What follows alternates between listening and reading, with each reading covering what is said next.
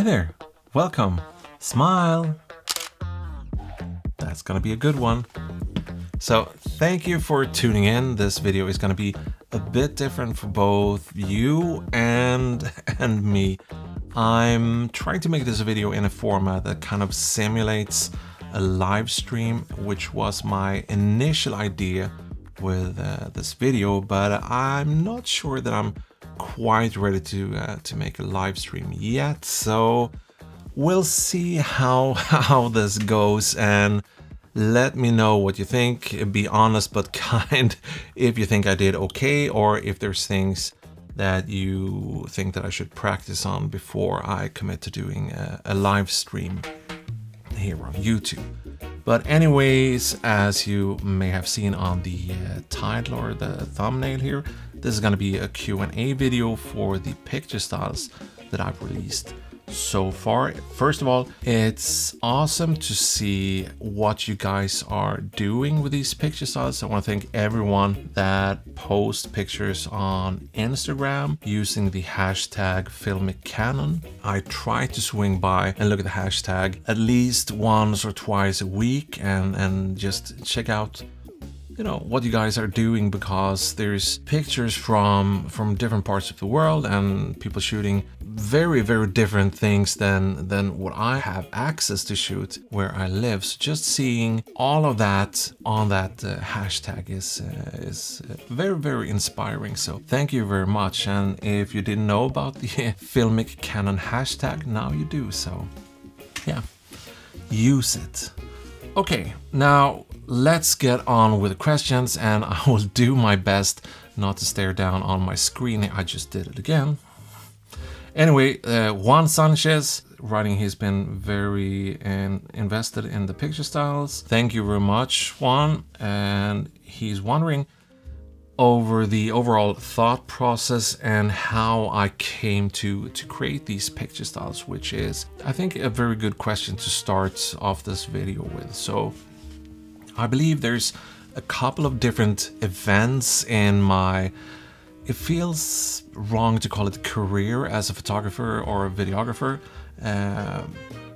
but let's, for the sake of simplicity, and one of the first little events or things that happened that made me realize something was when I got an external monitor for my Canon camera, this one here, and all of a sudden I was able to use creative looks and LUTs on that monitor, which kind of changed how the world looked. I guess the term is heightened reality, or when you take the reality and just make it a little bit better and a little bit nicer looking to some degree.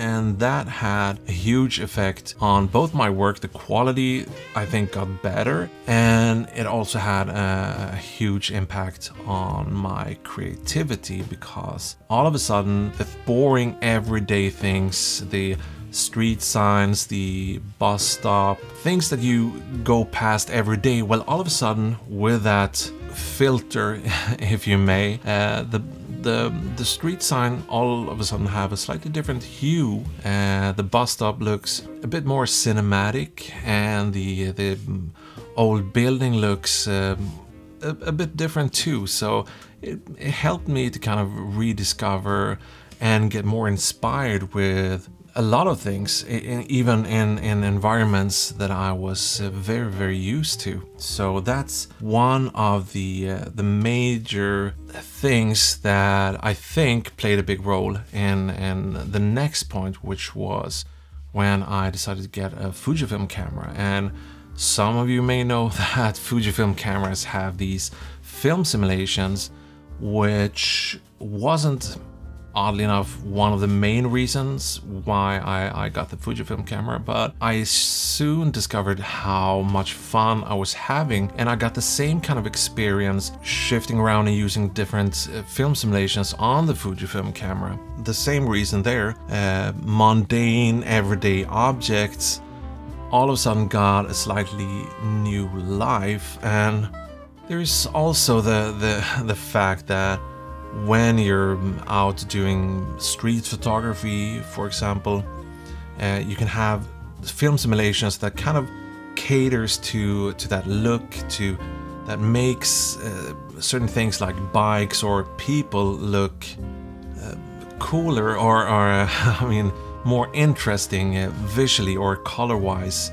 and that kind of inspires you to look for more subjects to take pictures of, which is a good thing, right? So it kind of snowballs when you use this picture style. So obviously, if you go out hiking in the forest, you might want to use a different film simulation for those kind of greens or what have you. But being able to have all those kind of creative crutches in your camera, instead of just relying on Canon colors, vivid, portrait, landscape, which, I mean, there's some differences between the different native picture styles on the Canon cameras, but they're nowhere near the difference between Provia, Astia, and Pro Neg High, or any of those film simulations that you have on Fujifilm cameras.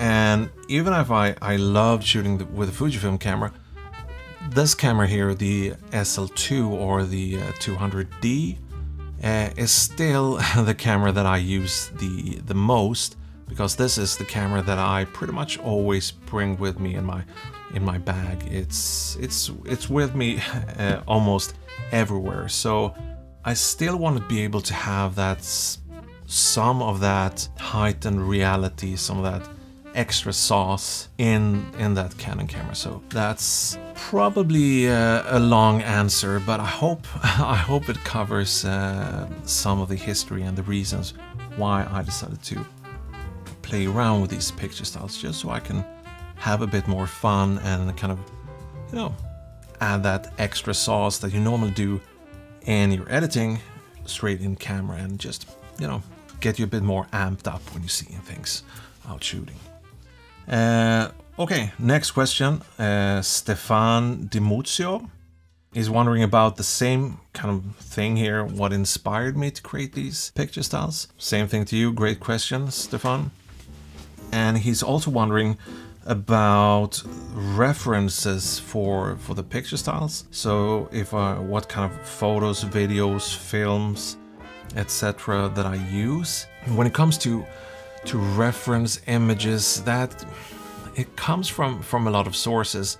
Sometimes just looking at Instagram hashtags can be very helpful. I've used Instagram quite a lot when I've been working with the Kodak picture style and also the Portra picture style, and I might circle back to those later on. But there's also a ton of pictures that I take myself, just to get the right type of images that I need to kind of push different colors in certain directions.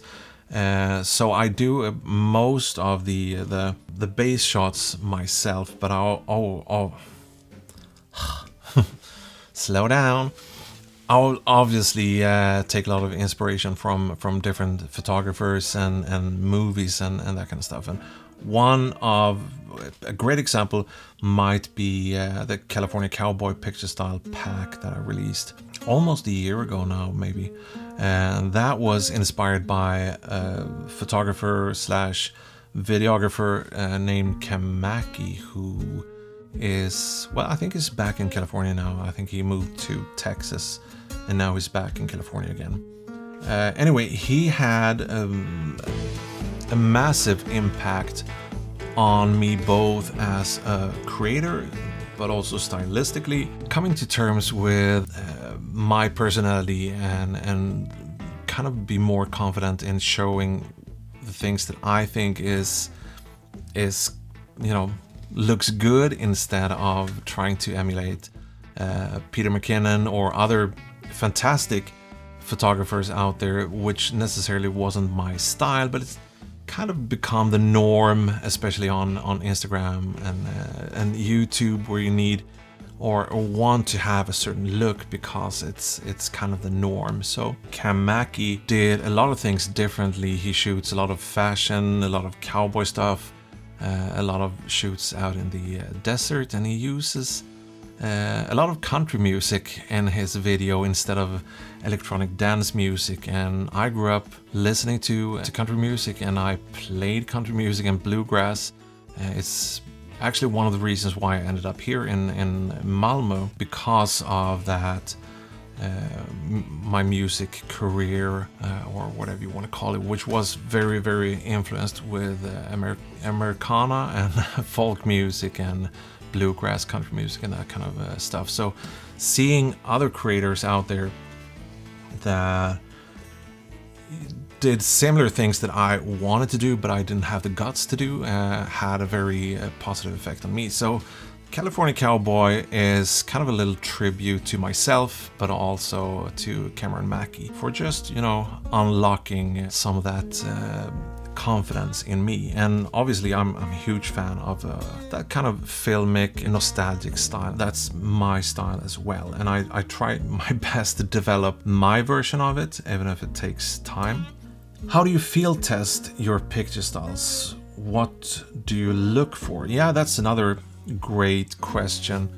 So field testing can take a lot of time and create a lot of frustration. So you do these kind of rough beta versions of these picture styles, and then you go out, and usually I have 2-3 versions at the same time, which I don't recommend on the camera. So field testing, taking pictures of blue skies, clouds, grass, greenery, and red for some reason is quite tricky to get to work in a nice way with these picture styles. There's often issues with banding and parts of a subject that kind of breaks up and get pixelated, or they get some weird artifacts. So that takes a lot of tweaking. So yeah. Okay, so the next question here, I have to zoom in because I was doing this in a hurry, and I don't want to. Well, anyway, GC Del Rosario, thank you first of all for supplying a question, or submitting a question. Okay, so this is another great question here from Rosario.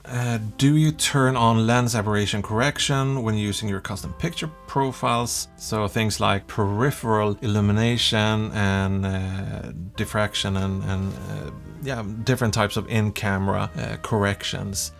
And the short and simple answer is that I don't turn any of these off. And the reason for that is that I think most people statistically have these default settings on in their cameras, so it would be more of a moving target if I had some of these turned off and some on. So I decided to kind of have this as a standard. So every reference picture that I take, every finished picture that you see here on this channel shot with, yeah, unless it's shot with a vintage lens, it's gonna have all those in-camera corrections on. So I'm kind of leaving that portion up to you as a photographer or videographer if you want to turn on or off some of those in-camera corrections. So that's, yeah, up to you. I hope that answers the question. Did I answer? I mean, I get so nervous when I'm sitting here because I want this video to be very smooth and at the same time entertaining, without me doing any edits in post to this. So let me know how you think I did. But I think that's gonna be the last question that we answer today. So please leave more questions in the comment section of this one, and let me know what you think about the performance here, if you think I'm ready to make a live stream soon here. Oh, and before I let you go, there's one more thing that if you have the time, I would like you to drop a comment in the comment section about what camera you're using to shoot with these custom picture styles, because I'm hoping that I can compile a list that I can put on my website or somewhere where people can go and check if these picture styles work with their specific camera models. I try to answer these questions that I often get in the comment section. I do my best to keep everything in my head, but it would be nice, I think, for everyone to just have a fairly accurate list of all the supported camera models. So if you could do me that solid favor, I'd be very, very grateful. Okay, thank you for watching. I hope to see you in the next one. Thank you for watching again. Yeah.